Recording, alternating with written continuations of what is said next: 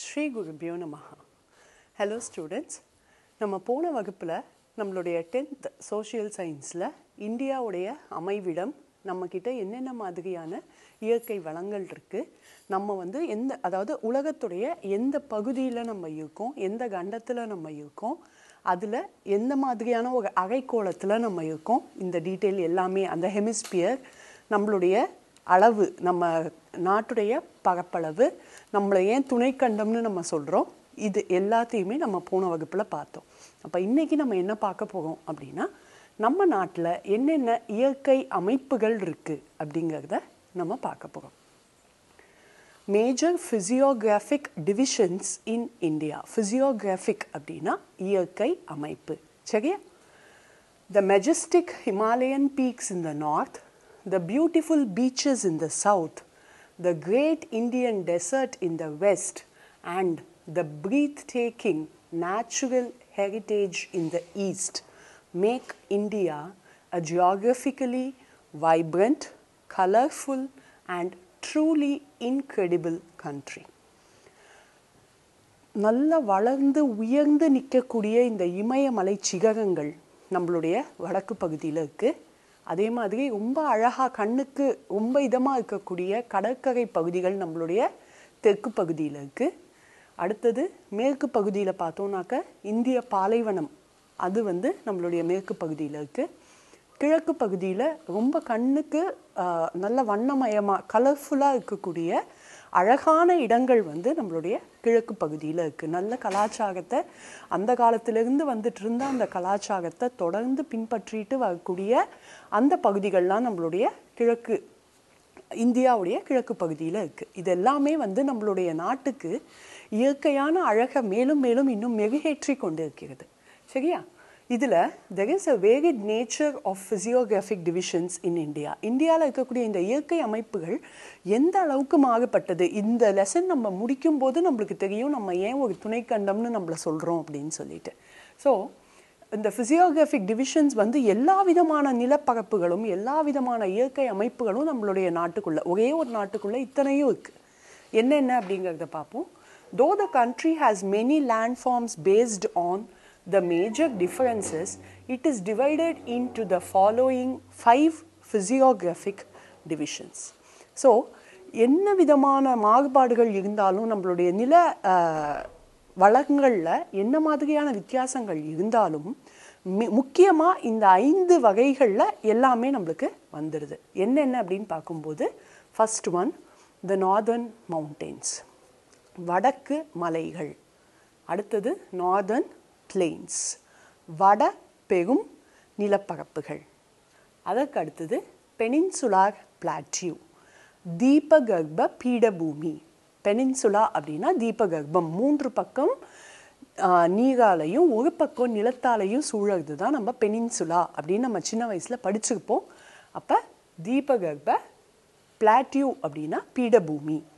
அதுக்கு அடுத்தது coastal planes, கடற்கரைக்கு பக்கத்தில் இருக்கக்கூடிய நிலப்பரப்புகள். அதுக்கப்புறம் ஐலாண்ட்ஸ், தீவுகள். இந்த 5 விதத்தில் நம்மளுடைய மொத்த நாடுமே அடங்கிடுது, சரியா? இதில் நம்ம ஃபஸ்ட்டு பார்க்க போகிறது நார்தர்ன் மவுண்டெயின்ஸ், வடக்கு மலைகளை பற்றி நம்ம ஃபஸ்ட்டு பார்க்க போகிறோம். The northern mountains consist of the youngest and the loftiest mountain chains in the world. So உலகத்தில் இருக்கக்கூடிய மலைத்தொடர்கள்லையே ரொம்ப இளமையான மலைத்தொடர்கள் இந்த வடக்கு மலைத்தொடர்கள் தான்.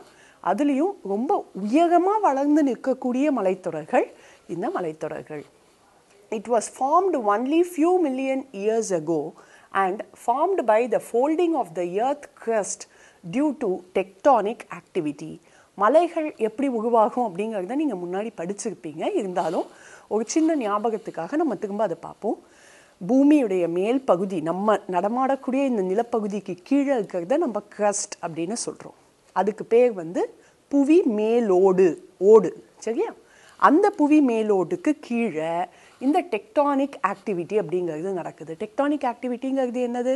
அந்த மேலோட்டுக்கு கீழே பிளேட் போல், சாதாரண பிளேட் மாதிரி ஒரு பெரிய சர்ஃபேஸ், மெல்லிசான ஒரு சர்ஃபேஸ் இருக்குது. அது மூவ் ஆகிட்டே இருக்கும்.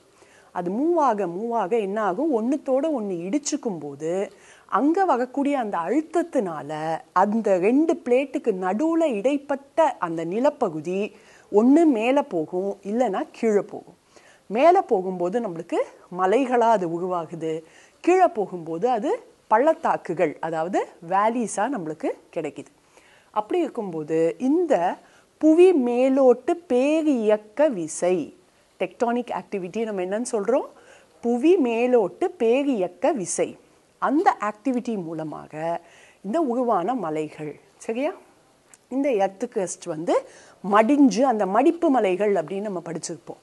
அந்த மலைகள் அப்படி உருவானது தான் இந்த இமயமலைகள்.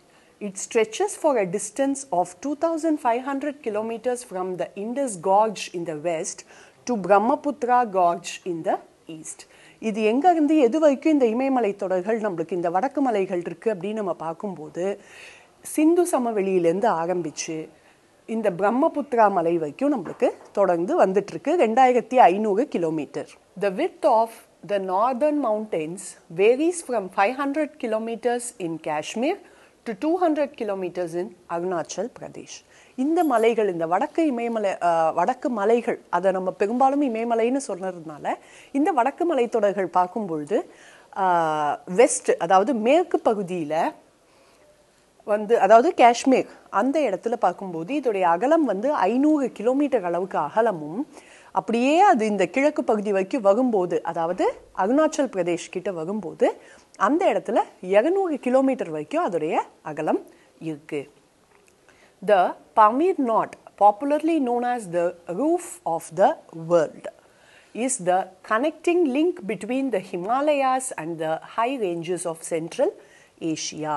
பாமீர் முடிச்சு, ஏன் இந்த இடத்துக்கு பாமீர் முடிச்சு அப்படின்னு பேர் வந்தது அப்படின்னா, அந்த இடத்துலேருந்து தான் இந்த வடக்கு மலைத்தொடர்கள் பெரும்பாலும் ஆரம்பிக்குது. அது மட்டும் இல்லாமல் மத்திய ஆசியாவில் இருக்கக்கூடிய முக்கியமான உயரமான மலைத்தொடர்கள் எல்லாமே அந்த இடத்துலேருந்து ஸ்டார்ட் ஆகும்போது அந்த இடம் வந்து பார்க்கறதுக்கு ஒரு முடிச்சு போல் நம்மளுக்கு தெரியுது. அதனால தான் அந்த இடத்த நம்ம பாமீர் முடிச்சு, பாமீர் நாட் அப்படின்னு சொல்கிறோம். இந்த பாமீர் நாட் வந்து மற்ற கண்ட்ரீஸோட, அதாவது மற்ற மலைத்தொடர்களோட இந்த இமயமலைத்தொடரை நம்மளுக்கு இணைக்கக்கூடிய ஒரு இடமாக அமைஞ்சிருக்கு. இமயமலைத்தொடர்கள், அதாவது நம்ம வடக்கு மலைத்தொடர்களும் மத்திய ஆசியாவில் இருக்கக்கூடிய மற்ற உயரமான மலைத்தொடர்களையும் கனெக்ட் பண்ணுற, இணைக்கக்கூடிய ஒரு லிங்காக இந்த பாமீர் முடிச்சு அமைஞ்சிருக்கு. இதில் பார்த்தோம்னாக்க இந்த பாமீர் நாட்டுக்கு இன்னொரு பேர் வந்து உலகின் கூரை அப்படின்னு சொல்கிறோம், roof of the world. From the Pamir, Himalayas extend eastward in the form of arc shape. இந்த பாமீர் முடிச்சிலேருந்து இமயமலைகள் வந்து ஒரு வில் போன்ற அழகான அமைப்போட கிழக்கு பகுதிக்கு அது வந்து அப்படியே எக்ஸ்டெண்ட் ஆகி நம்மளுக்கு வருது. The term Himalaya is derived from Sanskrit. It means the abode of snow. இந்த ஹிமாலயா அப்படிங்கிற அந்த வார்த்தை வந்து நம்மளுக்கு சமஸ்கிருதத்துலேருந்து நம்மளுக்கு கிடைத்திருக்கக்கூடிய சொல். இந்த வார்த்தைக்கு என்ன அர்த்தம் அப்படின்னு பார்க்கும்போது அபோர்ட் ஆஃப் ஸ்னோ, அதாவது உலகில் பனியுடைய மொத்த உறைவிடம் அப்படின்னு நம்ம இந்த இடத்த பார்க்குறோம். இந்த இமயமலைகள் வந்து 3 பகுதியாக நம்ம இந்த பிரிச்சிருக்கோம். இந்த நார்தர்ன் மவுண்டெயின்ஸ், இந்த வடக்கு மலைத்தொடர்களை வந்து நம்ம 3 பகுதியாக பிரிச்சிருக்கோம். அது முக்கியமான விஷயம், இந்த வடக்கு மலைத்தொடர்கள் வந்து நம்மளுக்கு ஒரு பெரிய அரணாக, இயற்கை அரணாக நம்மளுக்கு அமைஞ்சிருக்கு. இந்த 3 நம்ம எப்படி பிரிச்சிருக்கோம் அப்படின்னா, the trans Himalayas, Himalayas, Eastern Himalayas or Purvanchal hills. Trans இமயமலைகள், இமயமலைகள், கிழக்கு இமயமலைகள் அல்லது பூர்வாஞ்சல் குன்றுகள் அப்படின்னு 3 பகுதியாக நம்ம இதை பிரிச்சிருக்கோம். அடுத்த வகுப்பில் இதை பற்றின டீட்டெயில்டு லெசனை நம்ம பார்க்கலாம். நன்றி. To receive R online lessons subscribe பட்டனை ப்ரெஸ் பண்ணுங்கள். எங்களுடைய லேட்டஸ்ட் அப்டேட்ஸ் எல்லாமே உங்களுக்கு வரும். ஸ்ரீ குருபியோ நமஹ.